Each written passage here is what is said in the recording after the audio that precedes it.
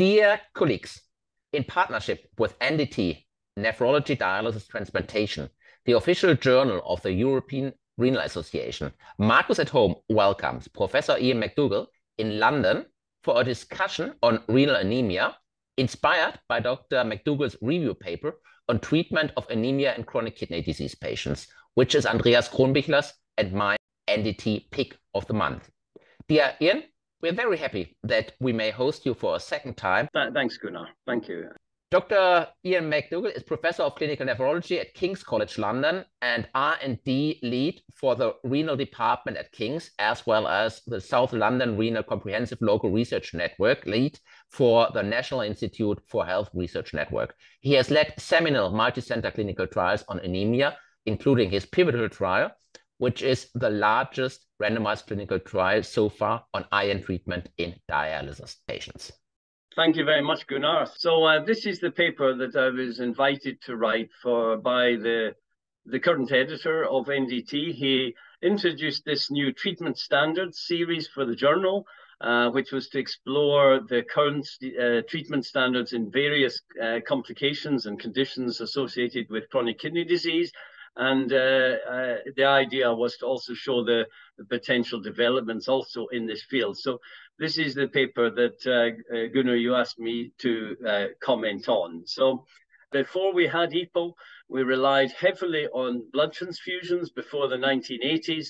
I'm going to show one slide on blood transfusions next, because they still have a role in certain instances. But of course, the mainstay of treatment is still EPO and iron. And of course, I'll talk at the end a couple of slides about where we're going in anemia management, which is this new class of drugs, orally active, the HIF stabilizers. So talking about blood transfusions first, clearly it's the fastest way to correct anemia and the most effective if you've got a patient that has hemorrhaging, severe blood loss, life-threatening condition. You have to give blood transfusion. There's nothing else as fast and appropriate in this context. But also blood transfusions may have a role in some chronic severe anemias that are refractory to treatment with EPO and iron, such as the anemia of malignancy. The problem with blood transfusions, there are three really. They don't last very long because of the short red cell lifespan in uremia. So they need replacement again if it's a chronic anemia. There's the risk of transmission of infectious agents, and there's sensitization to HLA antigens, which can render renal transplantation problematic.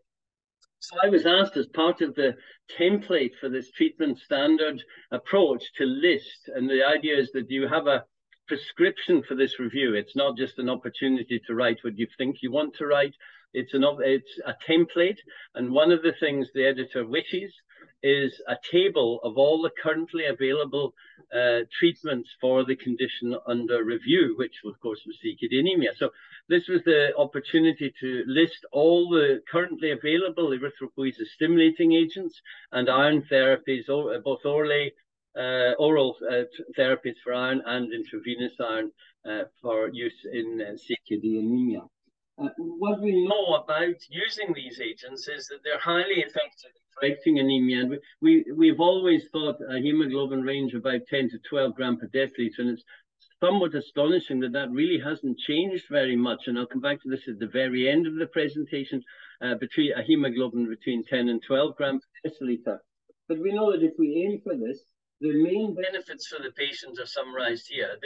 There's overwhelming evidence that it reduces blood transfusions, both in dialysis patients particularly, but also non-dialysis CKD. It improves quality of life, especially the physical domain of quality of life, and it improves exercise capacity. The patients can exercise more.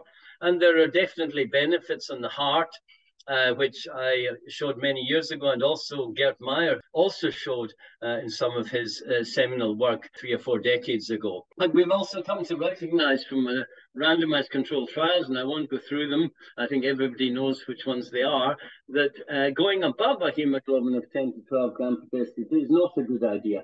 It will, particularly from the TREAT study, further reduce red cell transfusions. That's been proven with the TREAT study, and it may even improve quality of life and exercise capacity a little bit, going a bit higher, but at the expense of a definite increase in cardiovascular adverse events, notably stroke and venous thromboembolism. And there may also be this increase in cancer-related deaths.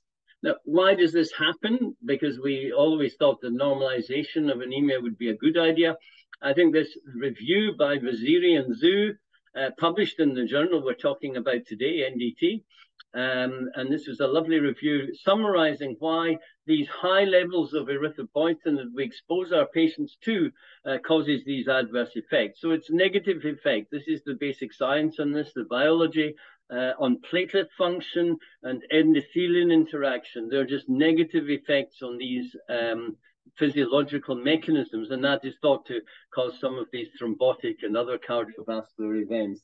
So we've learned a lot about intravenous iron, and Gunnar in his introduction made reference to this PIVOTEL study, which we published now 5 years ago, just last month in January 2019. And this study perhaps reassured many people who previously thought that intravenous iron was a bit toxic and might result in oxidative stress increase and maybe increased in risk of infections. And we found from this study, it was a short term, in the short term anyway, the high dose arm of the intravenous iron arm of the study had a significant reduction in the risk of the primary composite outcome of all-cause death and non-fatal cardiovascular events. And perhaps more strikingly, when you look at the secondary endpoints, there was a 31% reduction in the risk of myocardial infarction in these dialysis patients, and a 33% reduction in hospitalization for heart failure in this study. So these were the positive effects in this study. In addition, there was approximately 20% reduction in both ESA dose and transfusion rates. And importantly, there were no significant safety issues in this study, notably no increased risk of infection, which was one of the things that concerned a lot of dialysis physicians using a lot of intravenous iron. Moving on to the just last part of the talk, which are these new agents, the HIF stabilizers, otherwise known as the HIF prolyl hydroxylase inhibitors. These are enzyme inhibitors that inhibit the enzyme hypoxia-inducible factor prolyl hydroxylase. And I've listed these here. Again, I was asked to do this as part of the template for this NDT review by the current editor. I've listed the agents, their brand names, the manufacturers, the studies that were used to get approval in some countries, and I've also shown the approval in the USA and also in Europe. And it's not been a universal approval, sadly, because there have been some concerns with these agents, and the regulators, particularly the FDA, have been very cautious in what they're allowing to be approved in clinical practice. How do they work? Well, the plus of them is that they upregulate not only the erythropoietin gene, and therefore you get more endogenous erythropoietin produced by the patient, but also a number of iron regulatory genes, which might increase iron availability. And they're highly effective in correcting anemia and may even have a role in the patients that we have had difficulty with over the years, the EPO-hyperresponsive patients due to inflammation, where they don't respond very well to conventional ESA therapy. The HIF-PHIs might have a role in this situation. And of course, they're orally active for anybody that wishes to take tablets rather than injections. The downside of these drugs are several.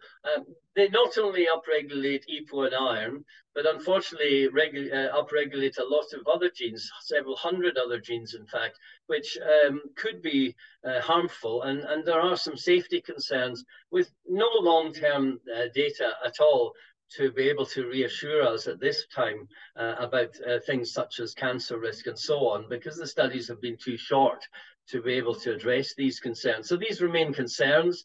They haven't necessarily been proven, but there have been some concerns and signals in some of the phase 3 trials. And of course, although it's great that this is tablets, this is not so great for some patients who already are complaining to their physician that they're taking too many tablets already, and they don't want to take another tablet daily or 3 times a week, which is how these tablets are administered. So in the review, I've summarized in table 3 the safety concerns. of these agents. I've listed them all here. I'm not going to go through them in any detail. There are plenty of reviews, and you can read the current review on these, where there's elaboration of the reasons why these safety concerns exist. But there's quite a list here, and the ones in particular that we might be worried about was, again, thromboembolic problems and this tumor risk or increased cancer risk, because we know there's a potential for these drugs upregulating VEGF, vascular endothelial growth factor. And of course, that's not good for patients with proliferative diabetic retinopathy. So these are some of the safety concerns.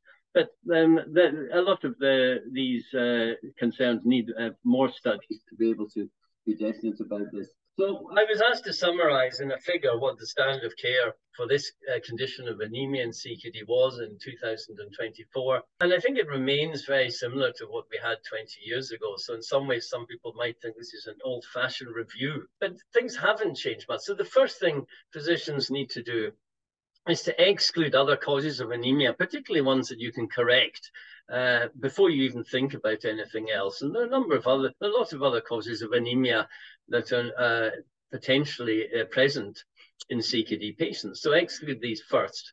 Once you've done that, you look for iron deficiency, because that's very common in CKD and is easily correctable by either oral or intravenous iron. So you can measure these iron markers, and if there's any doubt, give some iron supplementation. Then the final hierarchical approach to this anemia treatment is ESA therapy. And that can be either epoetin, the short-acting recombinant human erythropoietin, or the longer-acting analogues, darbepoetin alpha, or pegylated epoetin beta. And then more recently, these new drugs, the HIF-prolyl hydroxylase inhibitors, orally active, could also be used in this context. So just to conclude, where we are with anemia management in CKD in 2024, there is no doubt that ESA therapy has transformed the management of this condition over the last 30 or 40 years, since we first had recombinant human erythropoietin in 1989. And we've come to recognize we shouldn't overcorrect anemia and normalize anemia, but leave the patient in a target hemoglobin of between 10 and 12. What is new, I think, in the last few years is intravenous iron is not the toxic drug that we thought it was, maybe, or many people thought it was a few decades ago. And in fact, the benefits of intravenous iron are increasingly recognized. And these benefits in the pivotal study on cardiovascular outcomes were perhaps not only just reassuring, but quite enlightening for the benefits of intravenous iron, and complements the growing literature in heart failure of benefits of intravenous iron, particularly in heart failure hospitalizations. The HIF-PHIs, very elegant science, and 3 people got the Nobel Prize for the science and development of these drugs. They definitely will correct anemia. All the studies show that they improve the hemoglobin, but there are some genuine safety concerns, which we can discuss if necessary after. And there's no long-term safety data at the present time, so we await that. And then just finally, this is my last slide, where if you wish any further reading. So we know that the KDIGO guideline on anemia published in 2012 is currently being updated. And hopefully we will have a new publication in the next year or two on what the working group feel is the optimum treatment of anemia in CKD.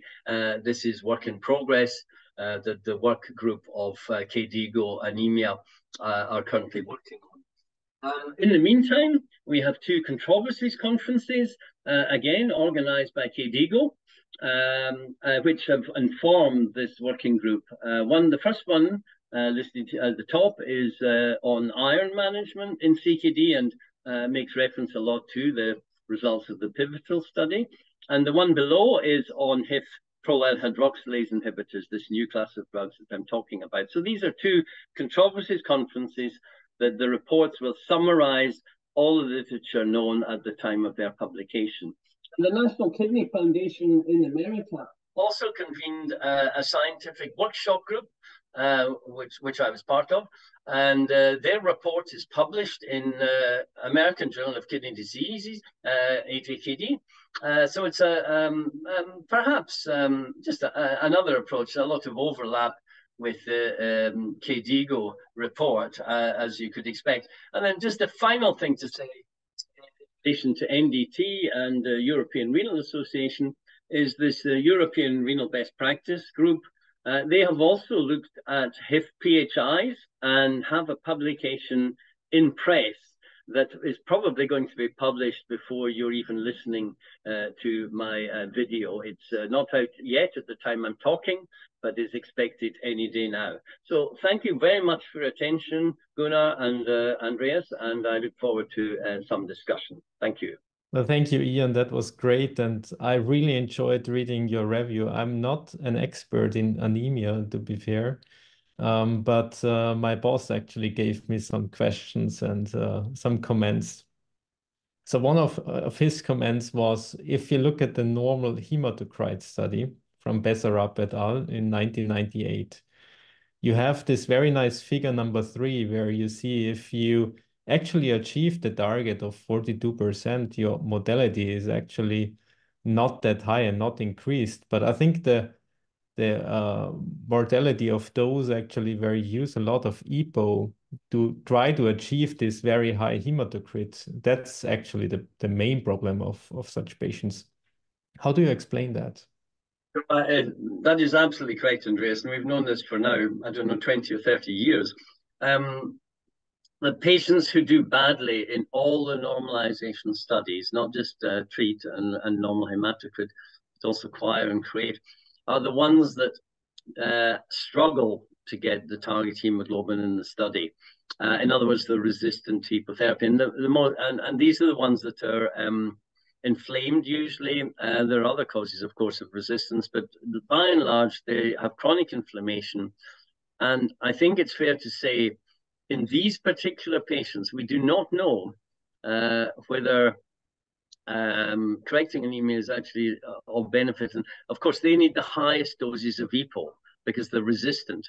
So going back to that slide I showed of Vaziri and Zhu, as soon as you go high dose, you're getting very high levels of EPO circulating in the patient. And that is thought to cause some of these adverse cardiovascular consequences in the patient. So I think that's the explanation. They're resistant. If they're resistant because of inflammation, and we know why inflammation will cause resistance to anemia. We know this because we had anemia of inflammation long before we had EPO. There's something about inflammation directly suppressing the bone marrow or whatever, and to overcome this blockade, if you like, of inflammation, you need a lot of EPO, and that's where the problem comes. So you're absolutely right. The ones that need a little bit of EPO, of course, correct their hemoglobin very well, and they do the best. And we know that patients who don't require any EPO, there are a few patients, polycystic patients on dialysis, who actually manage to keep a normal hemoglobin without any EPO. Because their cysts are producing some EPO, they do the best of all. So, I mean, it's nothing to do with hemoglobin. We know that. It's absolutely to do with the interaction between trying to achieve a hemoglobin that you can't achieve in inflammation. So that is the explanation that we've had. And interestingly, as you may or may not be aware, the major new development in inflammation in dialysis patients is to block interleukin-6. And there are phase 3 trials now blocking these inflammatory cytokines to try and get rid of the inflammation more. And this will hopefully also help the anemia. So this is the strategy. It's inflammation and anemia together is unfortunately a bad combination for the patient. So actually, leading on to this, is hemoglobin really a good marker we should target? Let's say no, 10. I don't. I think it's a very good question, Andreas, and I'm not sure it is actually anymore. There are certainly people in the world that believe. One of them is Professor Dira Levin in Vancouver in Canada, who almost is quite outspoken in this. Why are we targeting a hemoglobin? We don't we put patients on a drug for blood pressure, and we try and increase the dose, but we don't. We put them all in the same dose. We're not increasing the dose if we're not achieving a satisfactory result. And I think it's not the hemoglobin that's the issue. The issue is further back upstream in what's causing the anemia, which is inflammation. So it's like flogging, as we say in English, flogging a dead horse will not make it run faster if it's dead. So if you can't get the hemoglobin up, why flog it with lots of EPO? It just is not a good idea to try and get the hemoglobin. So I think hemoglobin targets, unfortunately, I think are here to stay. It will be very interesting to know what the KDIGO working group eventually decide on target hemoglobin, because it hasn't changed for decades at 10 to 12. KDIGO are looking at that, amongst other things, very carefully. And when they publish later this year or next year, it'll be very interesting what they say. Do you think that, when considering the HIF-PHI studies, most of them were non-inferior, but also not superior to EPO in terms of correction of hemoglobin? Do you think if we would be more liberal in the target hemoglobin, that these agents would be superior to EPO?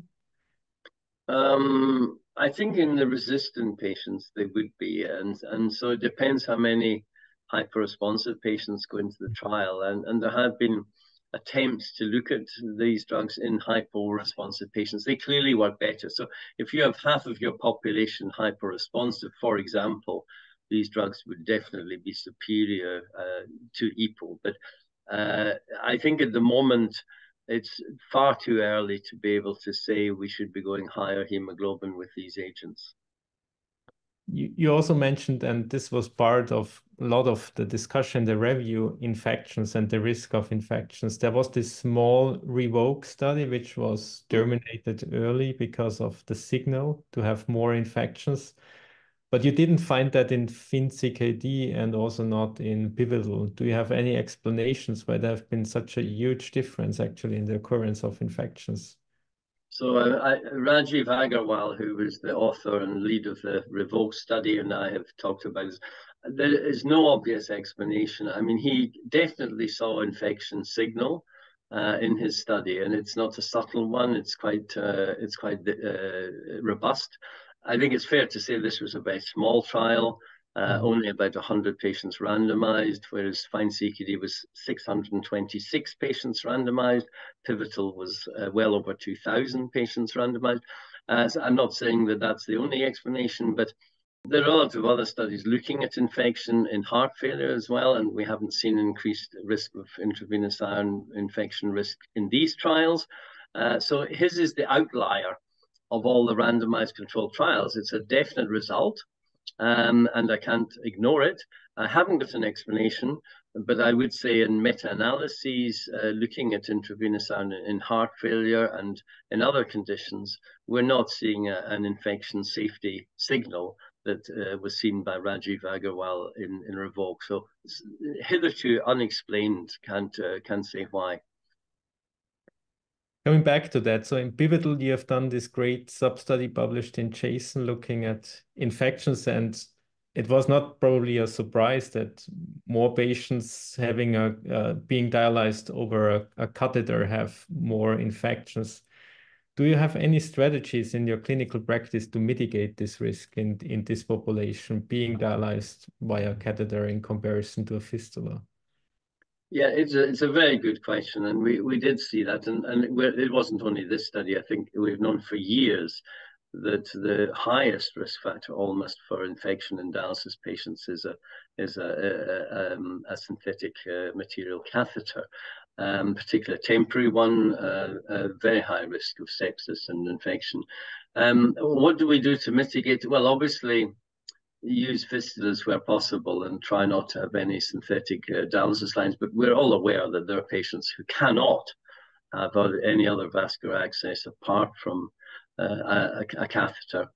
So what can you do about them? Well, there are a lot of studies looking at ways of mitigating this, nothing to do with intravenous iron, of course. That's a whole different ball game. I personally don't have any strategy myself, other than not to necessarily limit intravenous iron, because the patients, we looked at this very carefully in that Jason paper, and the patients that got lots of intravenous iron, obviously the high dose arm, they didn't see any increased risk. So it reassures us that we don't have to limit intravenous iron as one of our mitigating strategies. But I'm not an expert in all the other strategies trying to reduce infections and catheters. There's a lot of literature on this. So another practical question, what is your ferritin target basically in the non-dialysis population and when they are reaching end-stage kidney disease? Well, I think that we haven't got very, very strong evidence for a ferritin target. There are some people that actually are nervous of ferritin targets. Interestingly, the cardiologists in the last year or two have completely gone off ferritin as a marker of iron insufficiency. They don't believe it. They've done analysis to show now. There's very strong data, and there's a very nice review by John Cleland in the UK, trying to say we shouldn't be using ferritin anymore. We should be using transferrin saturation in heart failure as our index of iron insufficiency. We haven't done that in renal yet. We're still measuring ferritin and TSAT. In terms of the target in non-dialysis patients, I definitely would want them to be above 100 microgram per litre, because I think the inflammation visit. I prefer them above 200, but I wouldn't necessarily be driving them. In the FIND-CKD study, they got up to 600 or 700 in the high ferritin arm. But it wasn't an outcome study, so we can't really say that that was a better ferritin target, only that it did seem to meet the primary endpoint of reducing the need for other anemia therapies. But I think the evidence for ferritin targets in non-dialysis CKD isn't particularly strong, and cardiologists would say forget them, just go for TSAT above 20%. Good. And one final one from my side. So in Innsbruck, we have abolished, I would say, FerInject, and we are just using monofer now because of this JAMA paper published in 2020 showing that hypophosphatemia is a huge issue when you use FerInject. What is your practice actually? Do you have any suggestion here? What to use? Which kind of IV iron would you recommend? Well, I think it's the volume of intravenous iron that's the problem. I mean, there's no doubt that ferric carboxymaltose causes a transient hypophosphatemia in the short term and may have adverse consequences on bone and mineral metabolism in the longer term. And the patients that I would really worry about are the ones that have the most problems, are those with inflammatory bowel disease and gastroenterology use, where they're using huge amounts of intravenous iron just to cope with the severe iron deficiency and blood loss. And in them, I really would worry using ferric carboxymaltose. A lot of my patients didn't require a lot of intravenous iron. They required 1 gram, and that would last them for 6 months or 9 months. And these are not patients, I think, is a high risk, particularly since they are used to having high phosphates rather than low phosphates. I think the phosphate issue is real. I think it's been slightly overstated. I haven't switched all my patients to the monofer. And in the short, if they're not requiring large volumes of iron, I'm still very happy with ferric carboxymaltose. I mean, in the pivotal study, of course, we use Venofer, which is the iron sucrose standard of care in dialysis. So that doesn't have any problems with hypophosphatemia. But yeah, it's a real issue, and we know why it occurs through upregulation of FGF23. So it's a nice area of science. I think it's slightly overstated and over worried about in patients who are not exposed to a lot of FerInject. vice versa. 10 years ago, so we were very thrilled by new phosphate binders that contain iron. And to my best understanding, now looking back 10 years, they did not fully fulfill all their promises. Do they really help us to tackle iron deficiency? Yeah, it's a very interesting comment, Gunnar, because I was involved with these 10 years ago, and they were quite exciting because it was like giving two treatments for the price of one, almost, because they could correct the iron deficiency a bit, and they could also reduce the phosphate. So it was thought that they should be. But interestingly, they were never developed in Europe, so they never came to Europe. They remained in US and Asia, but they never were marketed in any European country and never were approved in Europe. So and then they kind of have and at the time they were regarded as quite innovative and quite exciting, and what was the future, and the only thing was there were no outcome studies, and that was what KDIGO commented on, or guidelines group. They said they're quite exciting, but there are no outcome trials. We need some outcome trials on them, and then of course they just died a death a little bit. So I mean, yeah, I mean, they do correct iron deficiency, I think with any healthcare system, a lot of it's down to the cost of the drug, and they're more expensive than some of the other oral iron therapies. So you then have to say, well, it might reduce phosphate a bit and correct iron, but is it worth paying more money? And certainly in the UK, the National Health Service and NICE wouldn't be keen, even if they were in Europe, would be keen to approve these drugs if the benefits were not that great and the price was a lot more. Does the UK still follow EMA recommendations for approval of drugs, or do you have your own approval now for new drugs? Well, there's the MHRA, which is our Medicines and Healthcare Regulatory. So that's, but we still, I know it's very sad that we left Europe, but we still respect the European Medicines Agency, even though we're not in Europe anymore. EMA does a fantastic job, and it was a shame that they had to move from London out with the UK, their head office. But so we respect EMA, and it is still part of our overall regulatory approval of medicines. But we also have NICE. So NICE is our government, a UK government authority, because they have to look at the cost of the drug and the benefit of the drug in relation to cost, because obviously every patient in the UK that's a British citizen or whatever is entitled to free healthcare. No insurance, no private. Well, they can take private. No need for any cost to someone's health. It's all free. So because of that, NICE had to be introduced to look at carefully at not just drugs that were approved scientifically in terms of benefit versus risk, but also the cost benefit of these drugs as well, which is what NICE spends a lot of time doing. So we have MHRA, we have NICE, and we have EMA, all in the UK. So we're quite rich in that sense. And do you believe that we can expect novel oral iron compounds in the future? So there has been a lot of discussion, new ideas that come forward, and then, in my best understanding, they disappear again.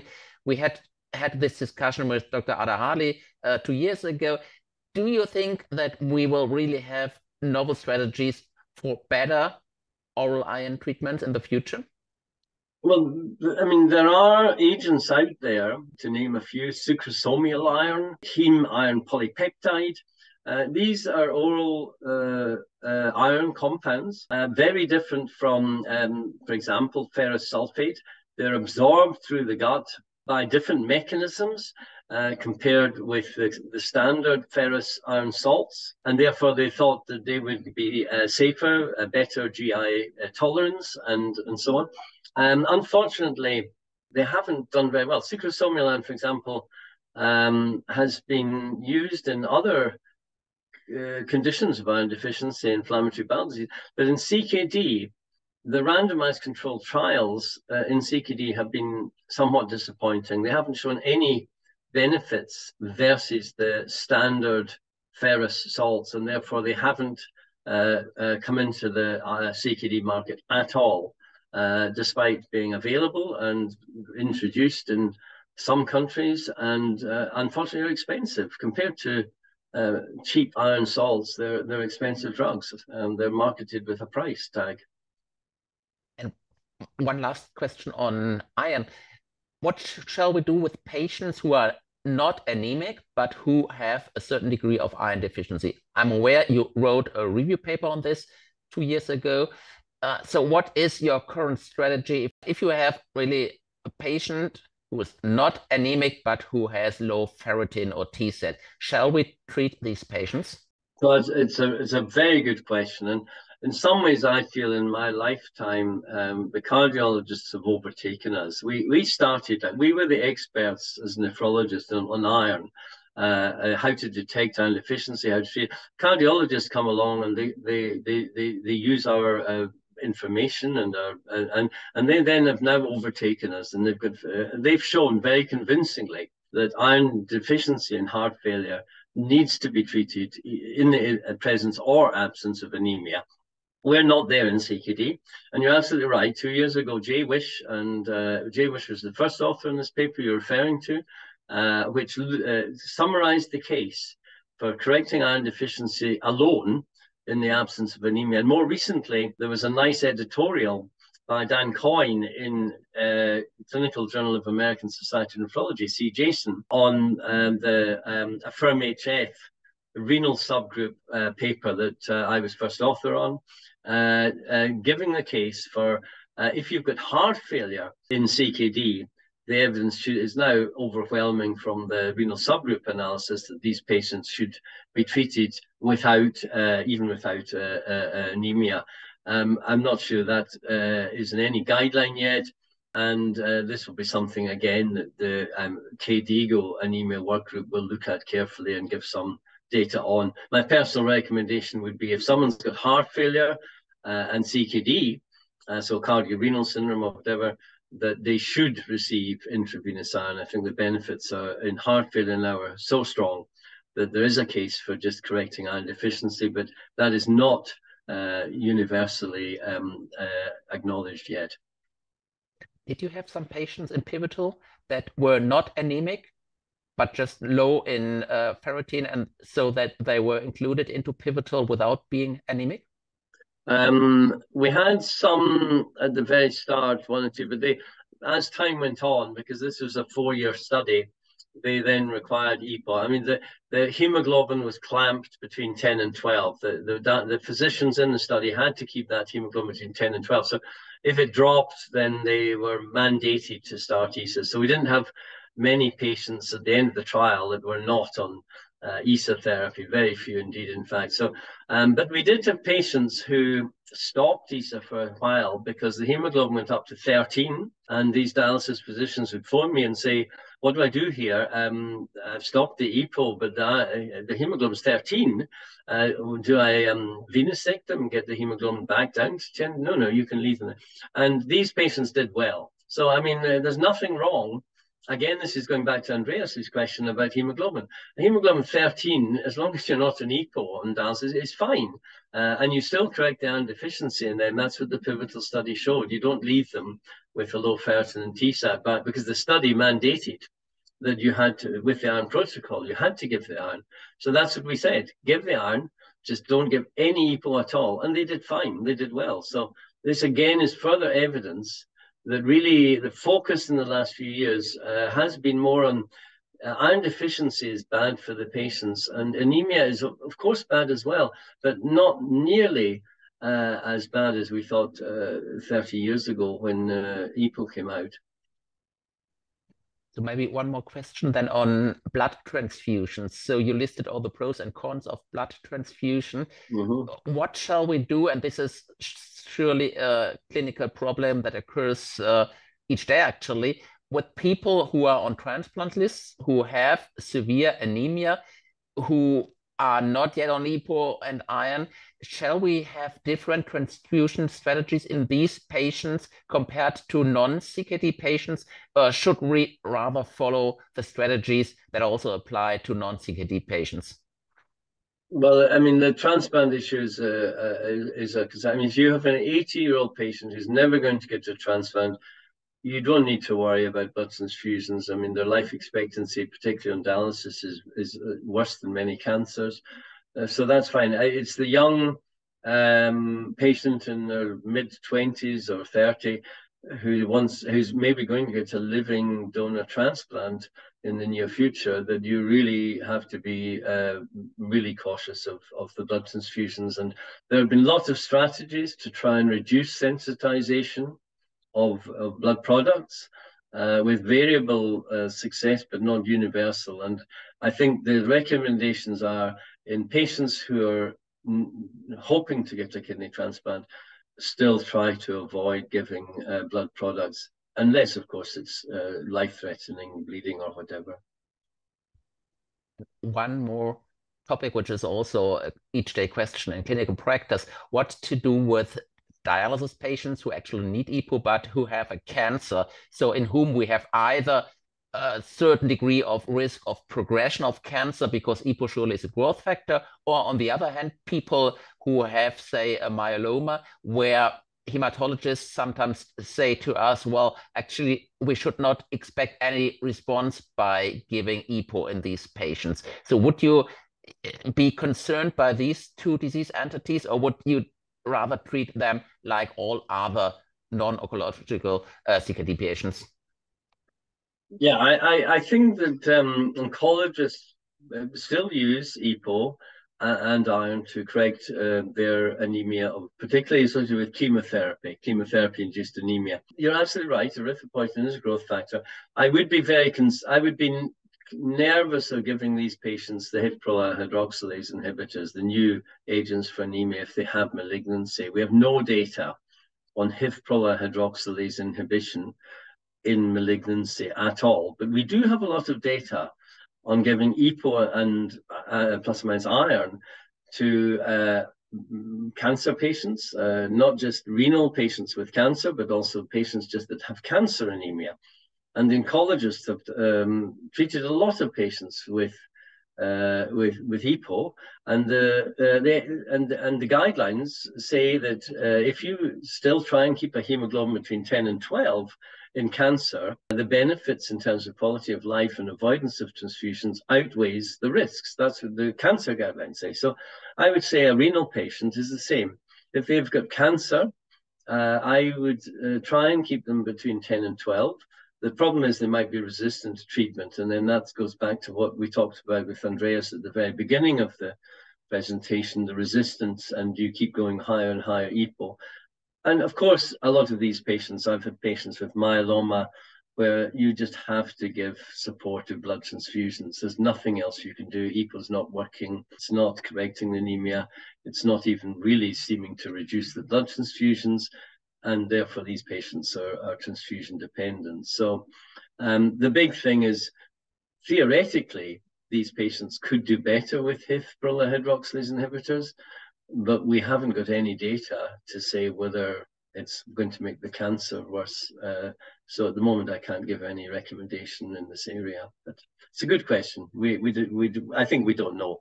There's not enough data in this area. And then apparently we cannot discuss any field of renal medicine without discussing SGLT2 inhibitors.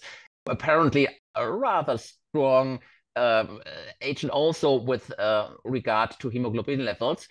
If this is mediated by an increase of EPO or a stimulation of HIF, one then questions how comes that we do have these prognostic benefits. And I just saw a few weeks ago a new analysis by Dr. Wanner who suggests that these effects may even explain some of the overall beneficial effects of SGLT2 inhibitors in large clinical trials. But how comes that there may be this benefit, and on the other hand, we do not have any prognostic benefit either by EPO itself or by HIF stabilizers?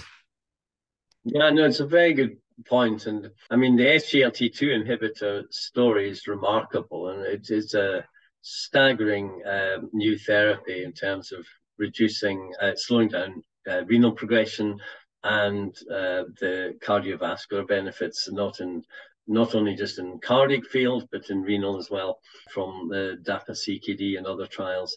The effects on anemia, initially, I remember when they came out and people said, oh, these drugs seem to improve the hemoglobin. And it was thought that that was the diuretic effect of these drugs. In other words, it was hemoconcentration. And that was why the hemoglobins went up. It's very clear now that it's not just that. It's that might be part of it. And of course, these drugs do have a diuretic effect and therefore hemoconcentrate.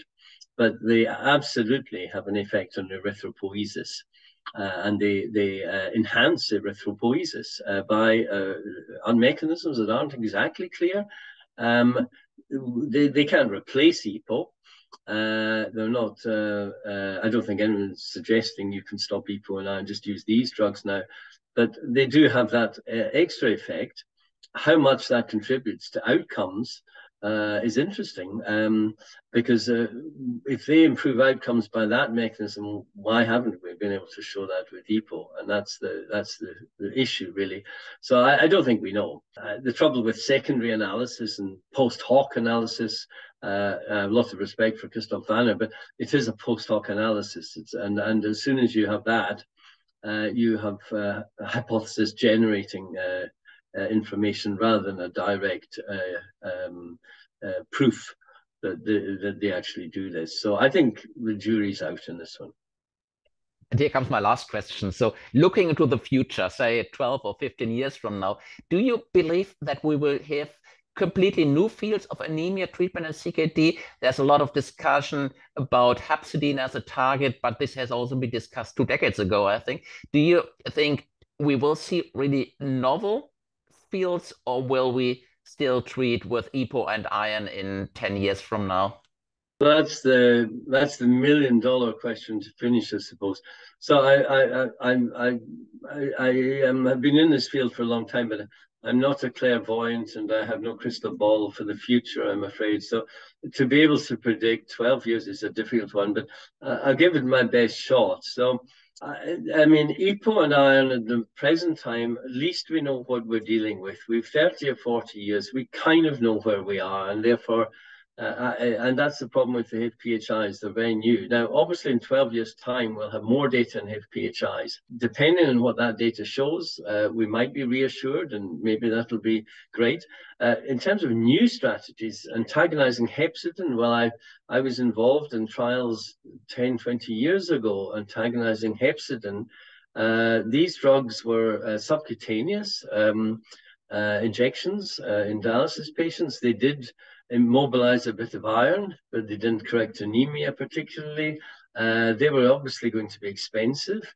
I never saw how an anti-hepcidin strategy would replace what we had with EPO and iron, because the patients have to inject subcutaneously. They didn't seem to get an improvement in anemia. They got a bit better iron. They were going to be expensive, much more expensive than EPO, because it's a new drug. They had to get their cost back. So I happen to know, because I worked with some of these companies, that some of the companies gave up their anti-hepcidin strategy. And the other thing that was clear is when PIVOTEL was published, it showed that you need a lot of extra iron to have a benefit. And the anti-hepcidin approach only gives you a little bit more iron mobilized by antagonizing hepcidin. So I don't think anti-hepcidin personally is going to be there in 12 years from now, personally. HIF-PHIs, well, they will be around. We just need to see what the data is. And I don't think really we've anything new. I mean, I'm very fortunate to have been in this field doing the very earliest studies of recombinant human erythropoietin, which is a blockbuster new treatment in 1980s, late 1980s. And then we had darbepoetin alpha, and then we had pegylated adipoetin beta, and then we had hematide for a while, peginizotide, and then we had the HIF-PHIs. And this has been the journey.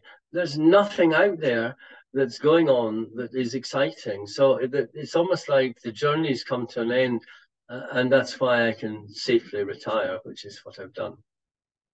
Well, we definitely need you in the future, so no time for retirement.